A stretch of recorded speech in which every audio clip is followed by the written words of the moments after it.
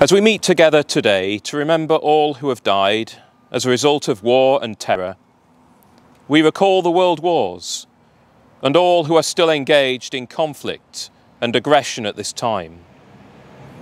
We pray for peace and for the unity of all nations, that people of all cultures and creeds may be reconciled in love.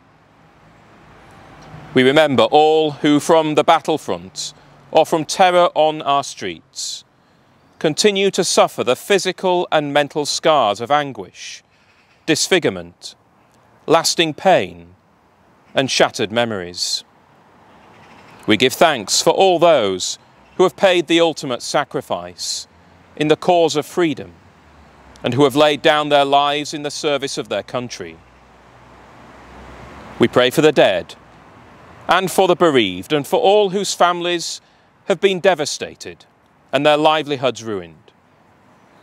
At this time, our hearts go out to all those who have been forced to leave their homelands and who are at the mercy and power of others as they face uncertain futures.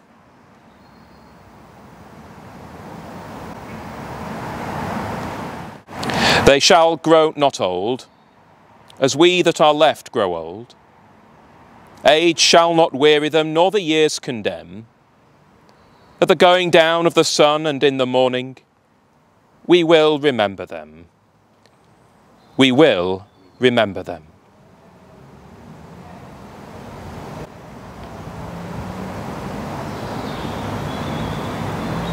When you go home, tell them of us and say, for your tomorrow, we gave our today.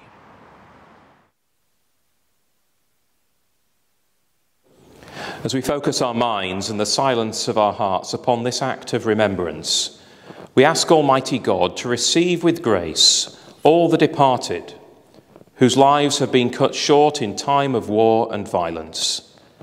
May their souls be embraced with the peace and presence of your kingdom, where tears and pain shall be no more. May all of us find reassurance and hope for the future. May we experience justice and peace in our own lives, and universally search for goodwill and unity among all the nations of the world. We ask this in the name of Jesus Christ, our Saviour. Amen.